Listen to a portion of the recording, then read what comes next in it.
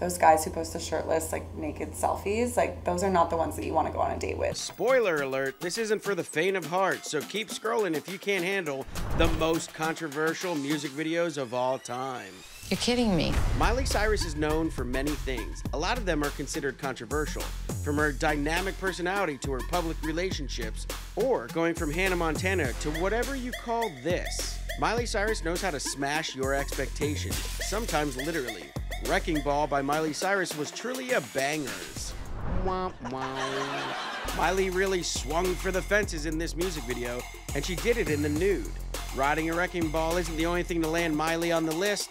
Licking hammers, sobbing into the camera, or the most controversial part of this video? Miley working demolition in her underwear. That can't be safe. Luckily, she's wearing steel-toed boots. Second on the list, we have Christina Aguilera. Christina's voice is undeniable, but some critics questioned her image shift in her most controversial music video ever, Dirty. Christina shed her bubblegum pop princess image and also shed her clothes. This video has it all.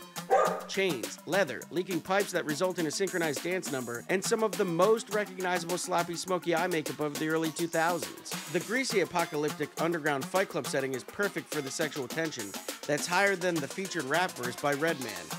Got weed? Sometimes with controversy, there are blurred lines, and sometimes the song is blurred lines. Everybody get up. This music video is so controversial that there's two versions. The only difference? Clothing. The version with clothes is still just as problematic. Maybe some middle-aged men talking about pushing boundaries with young females. Maybe it's pretending that it's not sexual assault. Some thought Robin Thicke, T.I., and Pharrell should pay for the music video and the song. Trust me, they did. The trio was accused of copyright infringement when it was noted that their hit was similar to Marvin Gaye's 1977 hit, Got to Give It Up. And that's just what they did. They had to give up millions of dollars to the family of Marvin Gaye. Hashtag blessed. Speaking of blessed, Madonna may have written the book on controversial music videos, but Like a Prayer takes the cake. Or the body of Christ. Who would have thought mixing sex and religion would ruffle some feathers? Madonna became a legend for being controversial, but Like a Prayer really went for the Hail Mary. No pun intended.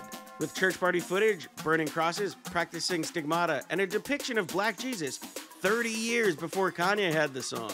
Madonna's Like a Prayer video did not make the Catholic Church happy, but fortunately for us, all is forgiven, and she is hailed as the Queen of Pop. You think someone else could come up with this? And now, for the king of all controversial music videos. Well, the Queen, technically. Queen's music video for I Wanna Break Free was banned from MTV for cross-dressing. It was later realized that the iconic band was doing a parody of a popular British TV soap opera. All right!